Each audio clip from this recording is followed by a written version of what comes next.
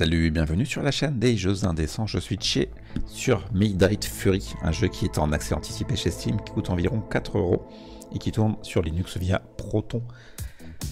Il s'agit d'un jeu dont j'adore l'ambiance. Alors j'ai passé l'intro. Hop, je passe l'intro pour passer directement au cœur du jeu. On a des options, mince, je me suis trompé de touche. On a des options ici qui sont insuffisantes à mon avis. Donc on peut changer le son, la saturation, les effets rétro, etc. Là, vieille télé et tout ça, c'est affect quand on les met, je trouve, dans tous les jeux, mais ça existe. Et par contre, on ne peut pas changer les touches du clavier, mais heureusement, on peut jouer avec les flèches et pas seulement WASD, donc ça reste jouable, même si c'est insuffisant. Ensuite, on a une boombox pour écouter la musique du jeu qui est assez bonne, mais que je baisse parce qu'elle prend vite la tête, malgré tout. Et on va play. Et on va jouer le premier niveau, puisque le deuxième n'est pas encore sorti. Encore une fois, le jeu est en accès anticipé. Et on peut choisir le niveau du niveau. Donc pour l'instant, j'ai battu les 3 premiers, donc je vais commencer par le tout premier pour montrer. On choisit une difficulté, on va prendre difficulté moyenne, qui est déjà assez corsée rapidement. Et le speech du jeu, c'est qu'il y a des zombies qui ont envahi le monde, et nous on est un vétéran de la guerre, mais on est revenu en fauteuil roulant.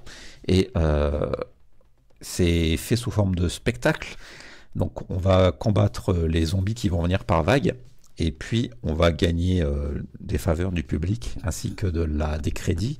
Avec ces crédits, on va pouvoir améliorer plein de choses, acheter de nouvelles armes. Donc on commence avec rien, sinon un fusil à pompe. Et puis on peut acheter un fusil qui tire 3 fois, un fusil qui tire 5 boulettes, cartouches.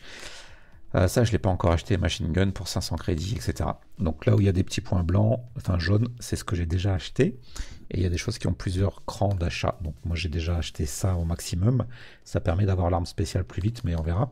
Et on peut également acheter des personnages. Donc il y en a quelques-uns qui seront assez connus, mais qui sont un petit peu changés. Donc lui c'est Mr. Z et non pas Mr. T. On a Robocop, mais ici c'est Sainte-Cop, etc. Donc il faut les acheter. On verra ce que ça donne ensuite. Donc quand on est content, on commence le jeu.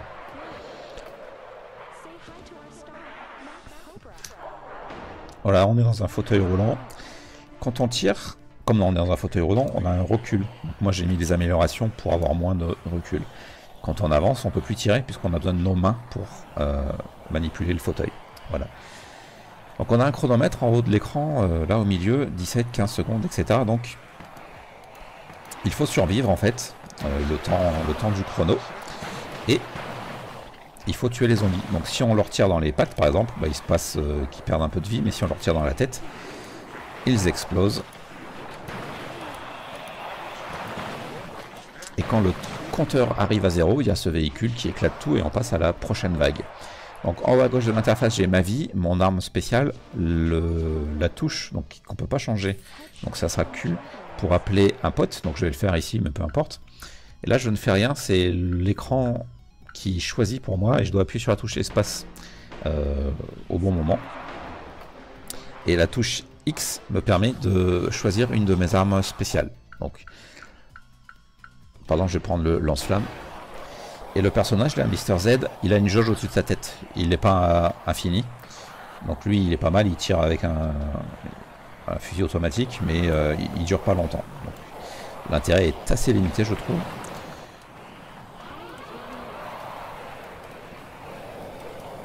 Donc là je brûle gentiment mes zombies. Et quand j'ai plus mon arme spéciale, hop, il y en a qui courent. On meurt très vite une fois qu'on est au corps à corps. Voilà, donc moi avec l'amélioration que j'ai pris, je peux choisir une arme spéciale assez souvent. Donc là je vais en prendre une autre. Hop.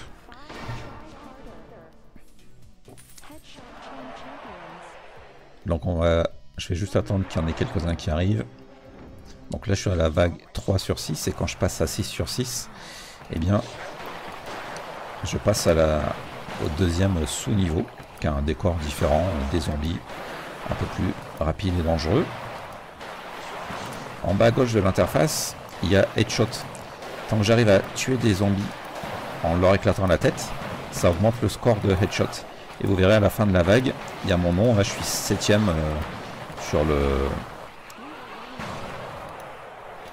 Ah, je suis 7ème, vous ne verrez peut-être pas si je meurs. Je vais appuyer sur la touche E, ce qui me permet d'aller beaucoup plus vite pendant un certain temps.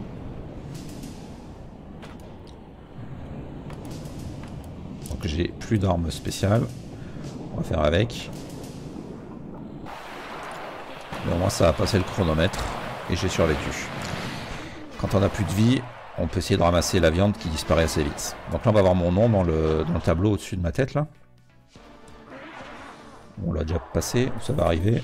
Voilà, chez 7ème, j'ai réussi à faire 31 headshots consécutifs. Et les plus forts, ils en sont à plus de 40. Hop, je prends la grenade, juste pour la démonstration. Et donc là, je vais tirer une grenade qui n'explose pas au toucher. Donc il faut la tirer comme il faut. C'est très difficile quand on a des zombies qui courent pour gérer ça. Mais ça change.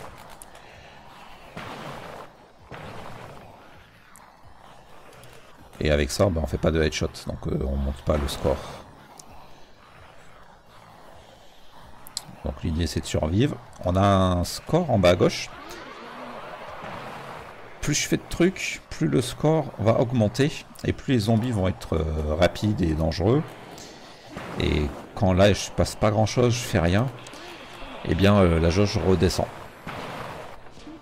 Alors, je vais me débarrasser de mes grenades.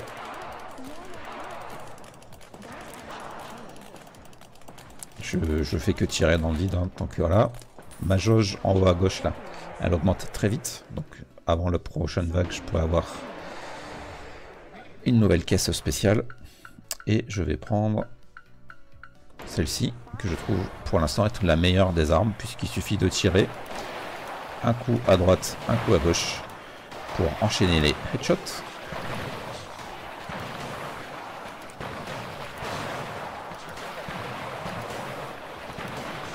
Et là on voit qu'il y a des zombies qui courent très vite. Je vais prendre Alice Chainsaw. Donc elle arrive avec son camion déjà, elle écrase les zombies. Et en plus, elle a une tronçonneuse. Mais encore une fois, c'est pas très efficace je trouve. Donc là il faut tenir encore 20 secondes. Je vais prendre mon arme spéciale qui est déjà prête parce que j'ai augmenté au maximum. Merde, je vais prendre le lance-flamme.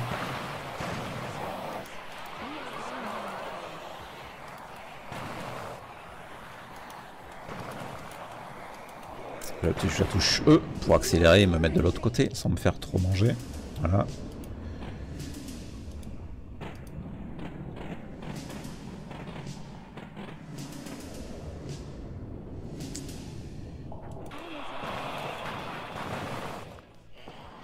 Hop, le chrono est passé. On a la vague 6 sur 6. Enfin, la prochaine vague, ça sera la 6 sur 6.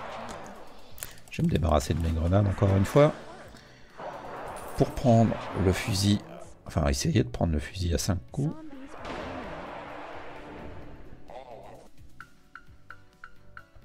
Tac. C'est à mon avis de loin l'arme la plus efficace. Là je vais mourir, voilà c'est fait. Donc là j'ai 799 crédits qui vont s'ajouter à mon total qu'on a vu tout à l'heure.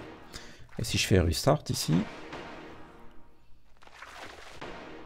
j'arrive à cet écran et donc je peux de nouveau acheter des choses, des améliorations permanentes ou de nouveaux alliés, etc. Ça coûte 1000 crédits et j'ai 799. Ça je l'ai acheté au maximum, oui. Alors ici je devrais pouvoir sauter pour 500 crédits. Donc, je vais voir ce que ça fait. Là je vais choper les bonus d'un peu plus loin, c'est-à-dire les steaks et tout ça, c'est pas souvent utile. Je vais le prendre quand même. Et on va juste tenter le fauteuil qui saute. Donc on est limité en fuel. Et c'est pas la touche O. Donc ça va être un gros problème. Bouton gauche, ok. Donc c'est pas un si gros problème. Ça marche. C'est acceptable. Même si ça serait beaucoup mieux qu'on puisse réattribuer les touches. J'ai l'impression de dire ça pour beaucoup trop de jeux. Parce que, ok, moi j'ai un clavier Bepo, mais même avec un clavier AZERTY ou QWERTY, je ne joue pas avec WASD. Je préfère de très très loin la position ESDF. Sans compter les gauchers, les handicapés, les douloureux, les arthrosés, les préférences personnelles, etc. Et on peut certainement utiliser des outils extérieurs, mais à mon avis, c'est l'une des options d'accessibilité les plus importantes pour jouer. L'interface entre le joueur et le jeu.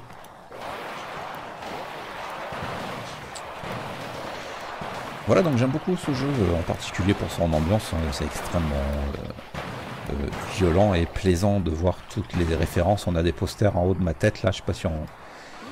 Là où je suis, là, hop, il y a des posters. Il y a les aliens là-haut. Il y a Samantha Cox, hein, qui est bien connue des investisseurs. Voilà, donc là j'ai mouru et puis je vais arrêter ici la présentation. Vraiment très très chouette pour moins de 3 euros, moins de 4 euros je crois. Et c'est en accès anticipé, hein, donc il n'y a pas encore tout qui est dispo. Et je trouve que les personnages qu'on peut invoquer là, ils sont beaucoup trop faibles, ils servent pas à grand chose. Mais bon, ils sont fun.